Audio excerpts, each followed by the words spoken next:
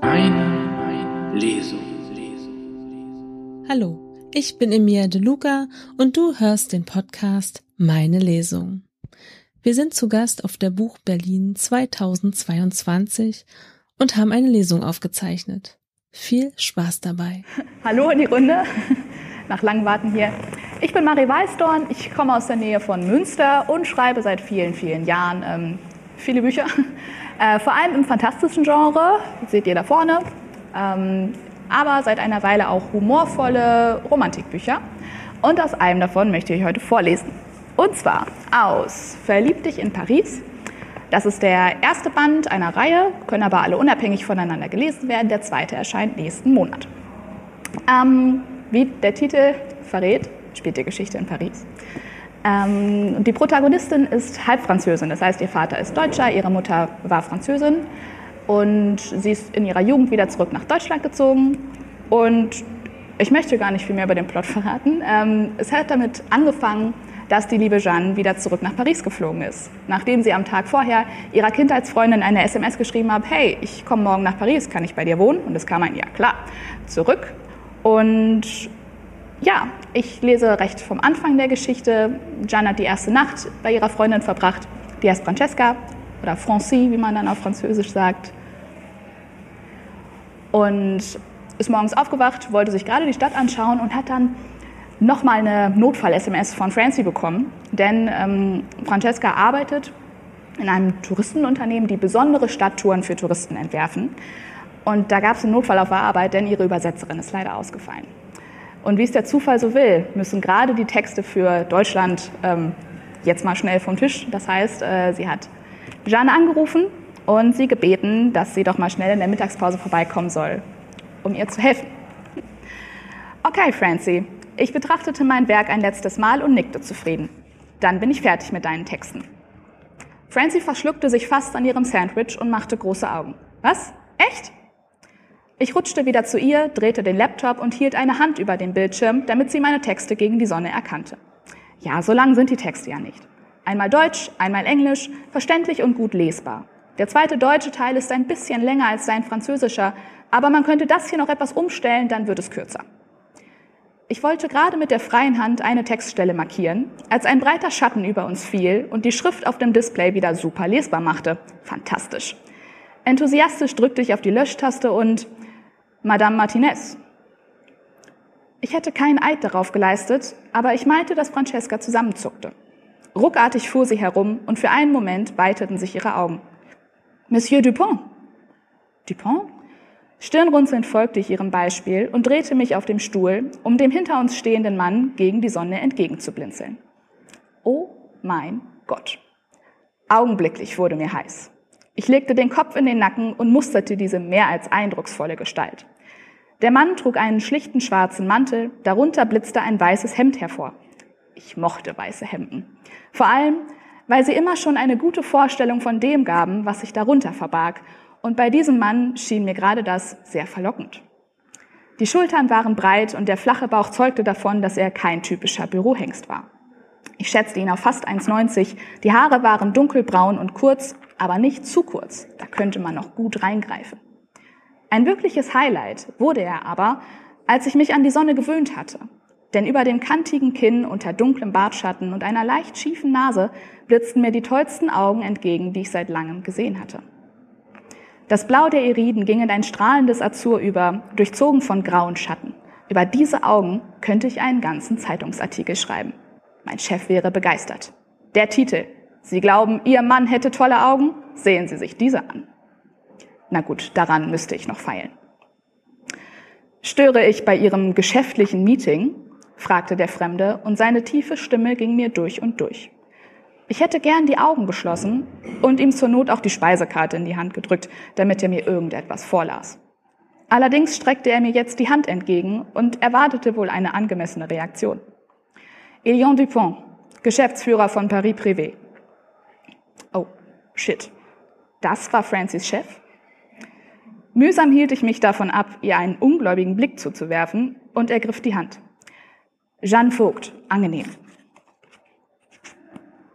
Er drückte kurz zu und runzelte die Stirn. Das sollte er lassen. Auf seiner Stirn waren schon genug Sorgenfalten. wie es wohl aussah, wenn er lächelte. Vogt, Ihr Name sagt mir nichts. Hatten Sie bereits mit meinem Unternehmen zu tun? Nein, Monsieur, hatte sie nicht, antwortete Francie an meiner Stelle und räusperte sich. Ich kenne Jeanne von früher. Sie arbeitet als freiberufliche Übersetzerin. Unsere Partner aus Deutschland, England und Amerika erwarten bis morgen die ersten Texte unseres Frühlingsprogramms. Deshalb habe ich Sie angerufen. Monsieur Dupont schob die nun wieder freie Hand lässig in die Tasche seines Mantels. Die Falten auf seiner Stirn verschwanden nicht. Wenn ich mich recht erinnere, sollte Camille die Übersetzung des Frühlingsprogramms in der letzten Woche abschließen. Francie nickte. Richtig. Allerdings hat sie nicht alles geschafft. Es ging ihr Ende der Woche schon nicht allzu gut. Sie hat mich um Aufschub bis übermorgen gebeten. Das gab unser zeitlicher Puffer noch her. Er verschränkte die Arme vor der Brust. Camille hält ihre Fristen also nicht und Sie nehmen das zum Anlass, unsere Texte ohne mein Einverständnis einer mir völlig fremden Außenstehenden zu zeigen? Francie holte tief Luft. Ich wusste diese Geste sofort zu deuten. Siehst du, Jeanne, ich hab's dir ja gesagt. Sie hätten mich natürlich noch darüber informiert, dass diese Übersetzungen nicht von Camille stammen. Schließlich wissen Sie, dass ich Fehlleistungen meiner Mitarbeiter vermerke, beendete er ihren Satz und hob forschend eine Augenbraue. Zusammen mit der Randnotiz, dass Sie mich nicht über all Ihre Entscheidungen informieren und ich das in Zukunft im Hinterkopf behalten sollte? Wie von selbst schoss auch meine Augenbraue in die Höhe. So langsam verstand ich, warum Francie ihn für ein Arschloch hielt. Diese Berechnung in seinem Blick war schon ziemlich ekelhaft. Beherrscht sah meine Freundin zu ihm auf. Monsieur Dupont, Camilles Krankheit kam für uns alle überraschend. Ihre Abwesenheit bringt meine gesamte Planung durcheinander, die Ihnen wohlgemerkt in den letzten Jahren immer zur Pünktlichkeit verholfen hat. Ich weiß, dass Sie nach einem angemessenen Ersatz suchen würden, aber ich fühlte mich gezwungen, für diese Woche Ihre eigenen Kontakte zu nutzen, fiel ich ihr ins Wort. Einfach weil diese bissige Miene nicht zu Francescas hübschem Gesicht passte. Ich faltete die Hände in meinem Schoß und sah fest zu ihm auf. Gott, diese Augen. Monsieur Dupont, ich bin zufällig für eine Weile in der Stadt und habe in meiner Tätigkeit als freie Übersetzerin, kurzer Seitenblick zu Francie, noch einige Slots frei. Es wäre mir also eine Freude, während Camilles Abwesenheit in Ihrem Unternehmen auszuhelfen. Einen Moment lang waren die beiden wohl so überrascht wie ich selbst. Wann war ich denn auf diese Schnapsidee gekommen? Bevor oder nachdem Élian Dupont Francies Vertrauenswürdigkeit in Frage gestellt hatte? Auf jeden Fall, bevor ich darüber hatte nachdenken können, dass er jetzt mich so missbilligend anschauen würde. Jeanne, was? Nein, das passt doch wunderbar, unterbrach ich Francie und nickte entschlossen. Pfeifisches Drüsenfieber braucht ein Weilchen. Sie haben eine Frist zu halten und ich kein festes Abreisedatum. Da kann ich Ihnen gern den Arsch retten, Monsieur. Francie begann zu husten. Élian hob die zweite Augenbraue und erwiderte meinen Blick ausdruckslos, so herausfordernd ich auch grinste. Ich bin die perfekte Lösung, erinnerte ich, sehr zufrieden mit dieser Entscheidung. Ich bin hier, ich kann sofort anfangen, mein Englisch ist super und ich spreche und schreibe Deutsch und Französisch fließend. Ich übersetze Ihnen alles, was Sie brauchen. Sie müssen nicht länger nach einer Alternative suchen und Francesca muss ihre schlechte Laune nicht allein ertragen. Sobald Camille wieder gesund ist, verschwinde ich und Sie bezahlen mich dann.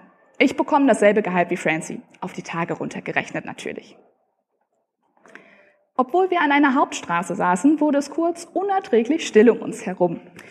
Francesca hielt den Atem an und Élian starrte mich kalt in Grund und Boden, als würde er nicht glauben, dass das hier wirklich passierte. Irgendwie verstand ich das, aber jetzt war nicht die Zeit zum Denken. Auffordernd streckte ich die Hand aus und schenkte ihm ein Lächeln. Kommen Sie schon. Ich kann auch die Klappe halten und sehr konzentriert arbeiten, das verspreche ich. Er warf nur einen kurzen Blick auf meine Hand und sah mir dann wieder direkt in die Augen. Das bezweifle ich doch stark. Aber ganz davon abgesehen und Zeitdruck hin oder her. Sie erwarten von mir, dass ich auf dieses mehr als unverschämte, nennen wir es ein Angebot, Ihrerseits eingehe, ohne dass ich eine Bewerbung oder auch nur eine Referenz von Ihnen gesehen habe? Sie ist meine Bewerbung und meine Referenz, sagte ich schnell und zeigte auf die erstarrte Francie. Meinen Lebenslauf schicke ich Ihnen per Mail. Darin würden Sie finden, dass ich in Paris aufgewachsen und zur Schule gegangen bin, dann in Deutschland Journalismus studiert und einige Jahre in London gearbeitet habe. Was Sie sonst noch interessiert, erzähle ich Ihnen bei einem Kaffee. Dass er mich wieder nur perplex ansah, war ein kleiner Triumph. Mir war durchaus klar, dass meine lockere Art ihm nicht passte. Aber damit ich nett zu ihm war, sollte er erstmal nett zu Francie sein. Außerdem schätzte ich ihn so ein, dass er längst einfach gegangen wäre, wenn er mein Angebot nicht annehmen wollen würde. Also fügte ich lächelnd hinzu, aber Sie zahlen. Das schien ihn aus seiner Starre zu befreien. Er machte einen Schritt zurück und schwieg einen langen Moment. Schließlich schlug er in aller Seelenruhe den Kragen seines Mantels hoch und fixierte Francie. Sie arbeiten sie ein und sind für jeden einzelnen Fehler verantwortlich, so klein er auch sein sollte, stellte er nüchtern fest und sah wieder zu mir. Madame Vogt, ich erwarte alle fälligen Texte bis heute Abend. Andernfalls können Sie Ihre freien Slots anders füllen. Heute Nachmittag haben Sie einen Vertrag auf dem Schreibtisch. Willkommen bei Paris Privée. Ja, das war die erste Stelle, um einen kleinen Eindruck von der Dynamik in diesem Buch zu vermitteln. Die Freundschaft zwischen Francie und Jeanne ist so eine wunderbare Freundschaft, bei der man sich auch jahrelang nicht sehen kann. Aber sobald man wieder aufeinander hockt, ist es genauso, als hätte man die ganze Zeit nebeneinander gewohnt. Sie haben sich effektiv 10 Jahre nicht gesehen. Aber wenn man dann schreibt, hey, ich brauche was zum Schlafen, dann kommt man da eben doch vorbei. Genau. Ja. Und wenn man einen schlimmen Chef hat, ist das eben so. Ne? Man kennt es vielleicht auch. Als zweite Szene lese ich jetzt etwas später, denn wir wollen natürlich noch ein bisschen mal Élian und Jeanne zusammen erleben. Ja? Das ist ja jetzt am Anfang ein bisschen angespannt, deswegen springen wir einfach mal eine Woche nach vorne. Eine Woche später ist Samstag und die liebe Jeanne nutzt die Zeit in Paris, um die schönen Plätze nochmal abzulaufen, an die sie sich erinnert. Außerdem hat Jeanne noch einen ganz besonderen Gegenstand dabei, den sie von ihrer Mutter hat. Und das kommt gleich in der Szene, das muss ich nicht erklären. Und wie es der Zufall will, trifft sie da jemanden, als sie gerade an der Seine langläuft. Und es entwickelt sich ein erstes, Gespräch zwischen den beiden alleine. Und den komplizierten Anfang lassen wir mal weg. Jetzt sagen Sie schon was. Überrascht sah Élian zu ihr. Was soll ich denn sagen? Irgendwas, gab sie zurück und seufzte laut. Alles ist besser als tiefgründiges Schweigen mit dem Chef. Sagen Sie etwas Blödes über Paris. Das können Sie doch so gut. Wie vorhin. Was haben Sie da noch mal über die Pont Neuf gesagt? Völlig überrumpelt runzelte er die Stirn. Dass ich sie nicht aufregend finde? Jeanne hob unwirsch die Hand, als würde sie den Vorschlag beiseite schieben. Nein, das andere. Dass sie heute total überflüssig ist? Nein, das mit den komischen Köpfen. Dass sie hässlich sind? Jeanne seufzte. Nein, Sie haben noch was anderes gesagt. Etwas sehr, sehr Zynisches. In Gedanken ging Élian seine üblichen Überlegungen zu der grässlichen Brücke durch. Vielleicht habe ich gesagt, dass niemand sie vermissen würde, wäre sie nicht so berühmt. Ja, mit funkelnden Augen nickte Jeanne, bevor ihre Miene schlagartig ernst wurde. Genau das haben Sie gesagt. Eine sehr interessante Sichtweise, perfekt für einen Themenwechsel.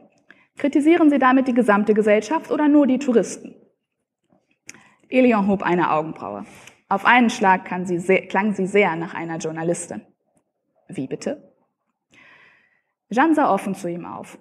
Nun, Sie werfen einer unbestimmten Personengruppe vor, die Pont Neuf von Paris nur wegen ihrer Berühmtheit zu beachten und toll zu finden.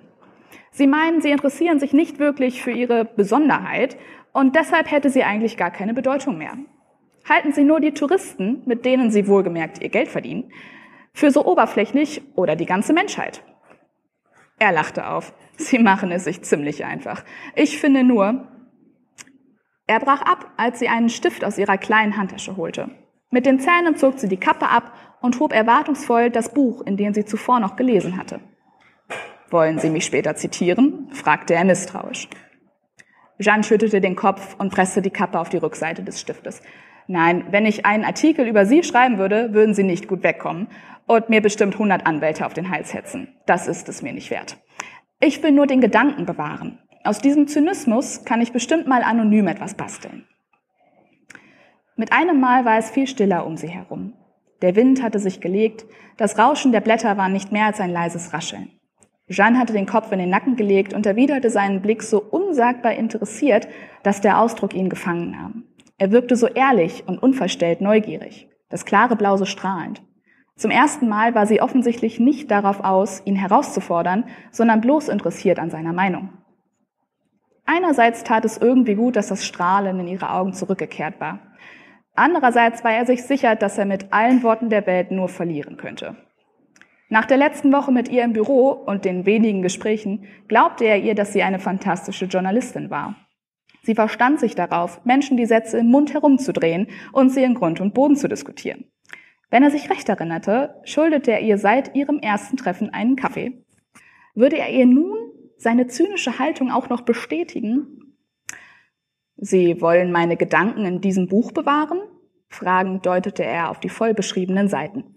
»Ich fürchte, dafür reicht der Platz nicht.« »Doch, doch.« Sie setzte den Stift auf und schrieb winzige Worte zwischen die Zeilen.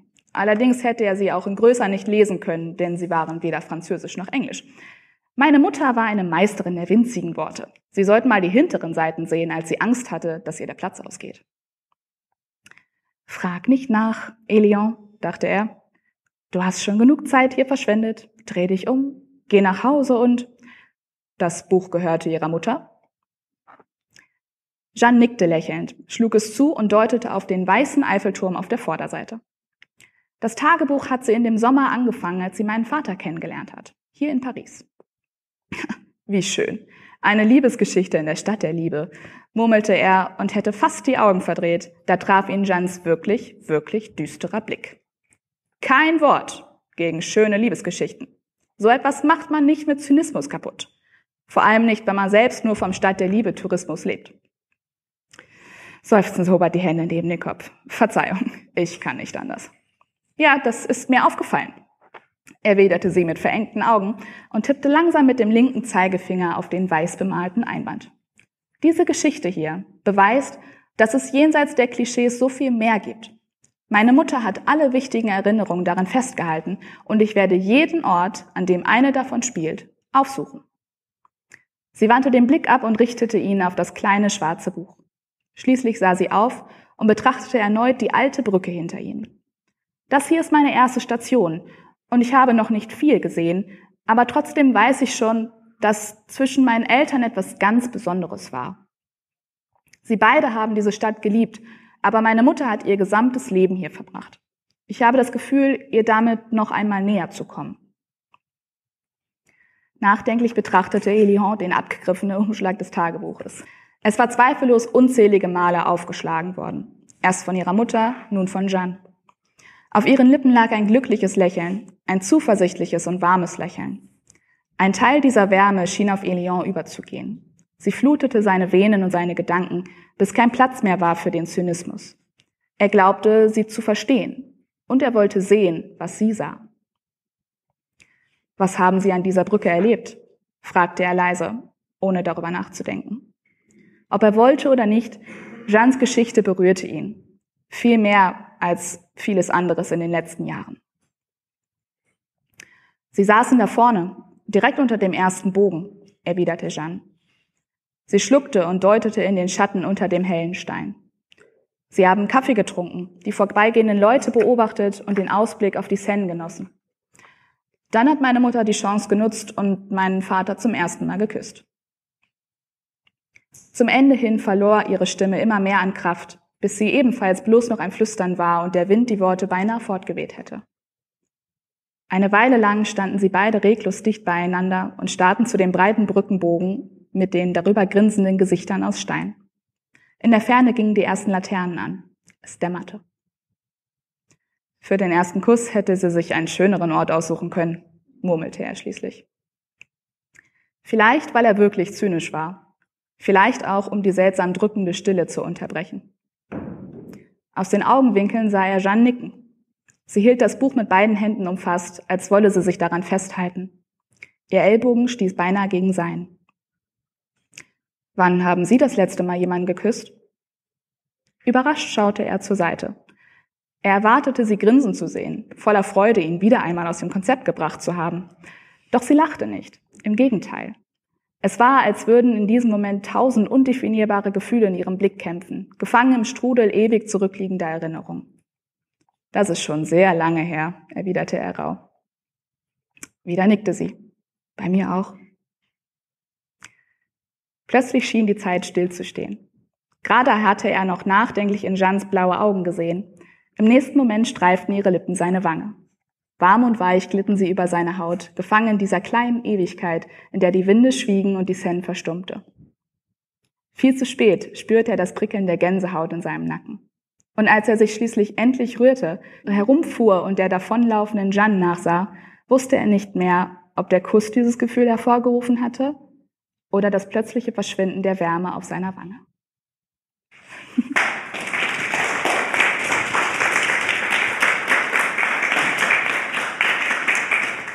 Marie, wie bist du auf die Idee zu deinem Buch gekommen? Du hast ja schon erzählt, es wird eine Reihe. Jetzt Band 2 erscheint bald. Ich bin jetzt natürlich sehr neugierig, woher du die Ideen hast. Also die Grundidee kam daher, dass ich eine ganze Weile selbst in Paris gelebt habe und dass ich einige Freunde habe, die dann immer gesagt haben, Paris, das ist ja nur Eiffelturm und nichts drumherum. Aber so ist es eben nicht. Und wenn man Paris von der anderen Seite kennenlernt, dann hat die Stadt so unfassbar viel zu bieten, dass das mein Aufhänger war. Weil mein Protagonist, der liebe Élian, Paris nur noch als Touristenstadt sieht. Und ich dann meine begeisterte Jeanne da reingeworfen habe, die ihm die Liebe zu Paris wieder näher bringen soll. Und das war der Aufhänger dabei. Wie lange hast du an dem Buch gearbeitet? Der Anfang stand tatsächlich sehr schnell. Das habe ich geschrieben, während ich noch in Paris gewohnt habe, die ersten 100 Seiten. Und dann habe ich dazwischen erstmal ein anderes Buch geschrieben, ein Fantasy-Buch. Und als dann wieder die Lust auf Liebe und Humor da war, habe ich den Rest in einem Monat runtergeschrieben. Also wenn man einmal wieder in der Geschichte drin war, insgesamt habe ich, glaube ich, nicht mehr als 3 Monate dran geschrieben. Aber mit einer Lücke dazwischen. Wann war für dich klar, dass du Autorin werden möchtest? Ich würde tatsächlich nicht sagen, dass ich Autorin pur sein möchte. Ich möchte Hobbyautorin bleiben und ich glaube, darin unterscheide ich mich von einigen in der Buchszene. Es war nie mein Traum, vom Schreiben zu leben, weil ich mir dann zu viel Druck machen würde dabei, weil ich mir dann müsste ich zu viel schreiben und ich schreibe lieber für mich in meinem Tempo, alleine in Ruhe. Aber dass ich das durchgehend bis an meinem Lebensende machen werde, war schon in meiner Kindheit absolut klar, weil ich Bücher liebe, weil ich aber eben die Geschichten, die ich im Kopf hatte, nie so als Buch gefunden habe. Und wenn man dann einmal diese Geschichten nicht mehr los wird, dann fängt man eben an, sie aufzuschreiben. Wo finden wir dich denn bei Social Media? Ihr findet mich bei Facebook und Instagram unter Marie.Weißdorn, ganz simpel, ja. Und da gibt es alles aus meinem Leben, was irgendwie gerade wichtig ist. Immer die Infos zu den neuesten Büchern, aber auch während des Schreibprozesses. Wo können wir denn jetzt deine Bücher kaufen? Also alle. Du hast ja sehr viele geschrieben, hatten wir vorhin schon gehört. Also Respekt. Ja, es ist inzwischen zweistellig. Einige meiner Bücher gibt es nur auf Amazon, die im Self-Publishing erschienen sind. Das ist meine erste Fantasy-Reihe, Tochter der Träume. Ansonsten sind aber sehr viele meiner Bücher im Gedankenreich Verlag erschienen, wo man wundervolle Prints bekommt im romantischen Bereich mit schönen Klappen und Farbdruck und im Fantasy-Bereich sogar als Hardcover. Und da gibt es meine neueste Fantasy-Reihe, eine Jugend-Fantasy-, High-Fantasy-Reihe, einen düsteren, blutigen Vampirroman, für alle, die Vampire eigentlich gar nicht mögen, so wie mich, und eben Paris. Vielen Dank. Es war sehr schön, eine sehr schöne Lesung und ja, vielleicht hören wir uns ja bald wieder. Ganz bestimmt. Danke auch. Wenn dir die Folge gefallen hat, abonniere den Podcast und über eine Bewertung würden wir uns sehr freuen. Meine Lesung.